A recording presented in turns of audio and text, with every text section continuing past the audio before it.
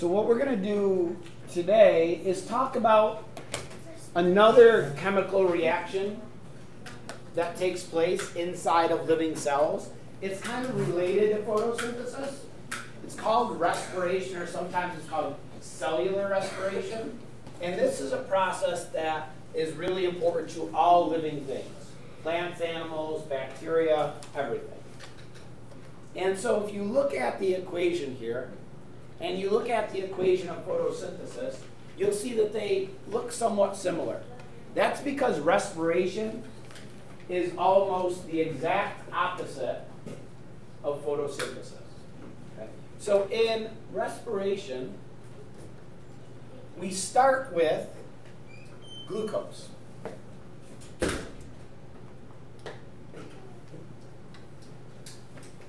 That's sort of the fuel of respiration. It starts with glucose.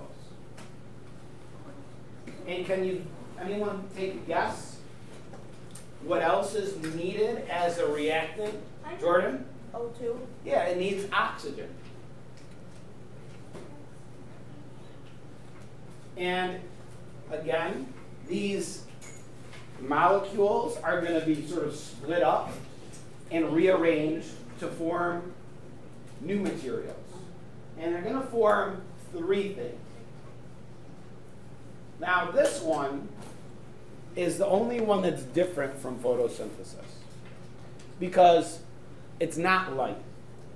If it were light, we would all be glowing like a light bulb constantly. Right? Because all respiration is happening in all of our cells all the time. If this were light, we would be glowing, but we're not, obviously. So instead of producing light, respiration produces a special molecule called ATP. It stands for adenosine triphosphate. You don't need to know that. But ATP is what our cells run on, the energy they can actually use. So let me put it this way. Does gasoline have energy in it? Yeah. Yeah, that's what you use to run your car or your lawnmower. You put gasoline in it. That's the fuel that runs your lawnmower. So there's energy there in gasoline. But can you pour it into your cell phone to recharge it? No. Obviously not. But you can take that energy that's in the gasoline and transform it into something you can use in your cell phone. Do you know what you can use? There's a sort of a machine. You might have one at your house. Charger? Not quite. We'll get to the charger part in a minute. Have you ever heard of a generator? No. You put gasoline or diesel fuel in a generator, turn it on, and what does it transform the energy into? Light power. What kind of power? Electricity. Can your cell phone use electricity? Yeah. Yes. So you could take the energy from gasoline, using a generator, transform it into electricity, and use that for lots of different things around your house. The same kind of thing is true in cells. Glucose has energy in it, but it's not in a form that living things can actually use in that form. It has to be transformed into this molecule called ATP. That's like the electricity of the cell. Everything the cell does uses ATP as its energy. So respiration takes the energy in glucose and just transforms it into ATP. It's like the generator. And it produces a couple other things. Waste products. You could probably guess what they are. Robert, do you know what one of these things is? H2O? Water, and who could take a guess at the other one? Yes, carbon dioxide and water. So it's the opposite of photosynthesis, right? Photosynthesis, we had water and carbon dioxide were on the left side. In respiration, they're on the right side. In photosynthesis, glucose and oxygen were on the right side. In respiration, they're on the left side. And then we just changed light to ATP. So since this process releases lots of energy for the cell, what organelle would you say it probably takes place in? Releases energy for the cell. Luke? Yeah, this is happening in the mitochondria of our cells all the time. Again, these are the reactants on the left side of the arrow. The products are on the right side of the arrow. And the goal, really, if you want to just say, what does respiration do? It produces energy for the cell. Every single cell in your body needs a constant supply of ATP in order to stay alive. That's why if you can't get oxygen into your body, you can't survive. Your cells can't go through respiration. They don't produce energy. And your cells must have this energy to stay alive.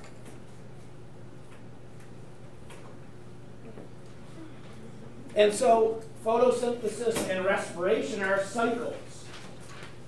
Photosynthesis releases oxygen as one of its end products, and it produces glucose. We do not produce our own glucose. How do we get it? By eating things. The foods that we eat, our body transforms those foods into glucose. And that glucose goes to our cells, and then respiration happens.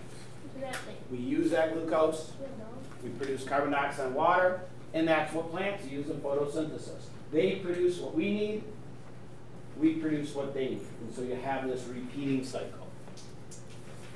So to kind of wrap it up and summarize it, the equations, I know we've said these things several times. Hopefully it's starting to embed itself in your brain. So tell me the equation for photosynthesis. Brianna. Light, H2O, and CO2. Yes, produces.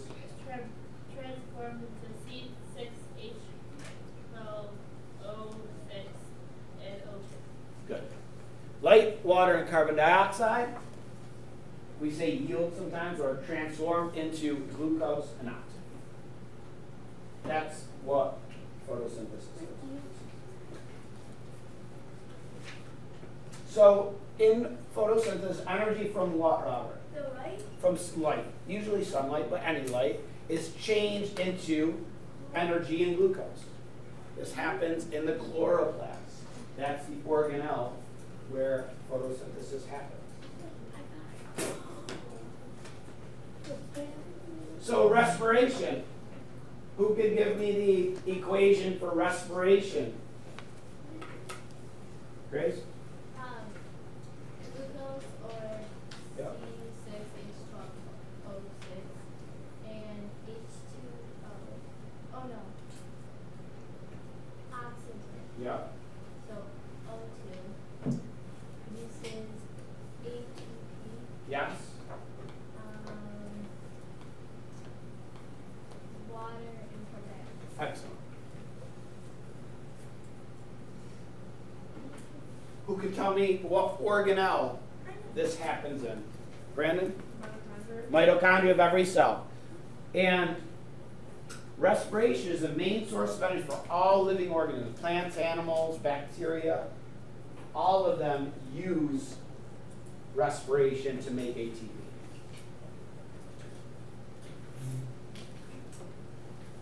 So, you have a question? Yeah. Does it matter which order? Not really. Like you could have said oxygen plus glucose here, and that would be Because okay. I put ATP, H2O. Yeah, that's fine. As long as they're on the right side of the arrow. All right, so photosynthesis requires I know. what in order to work? How about some new people I have not called on much today? What does photosynthesis require? Trista? Light. It requires light. What else?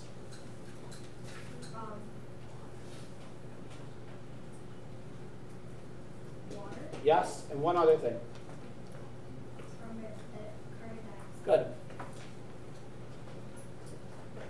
What does respiration require? I know.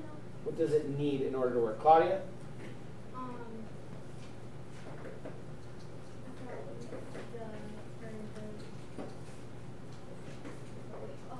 you need glucose and oxygen. Good. You need glucose and oxygen for respiration. What is produced, the end products of photosynthesis? Mia? Light. No, the end products of photosynthesis. Oh, glucose and Glucose and oxygen. End products of respiration. Brandon? Carbon dioxide and water. Correct.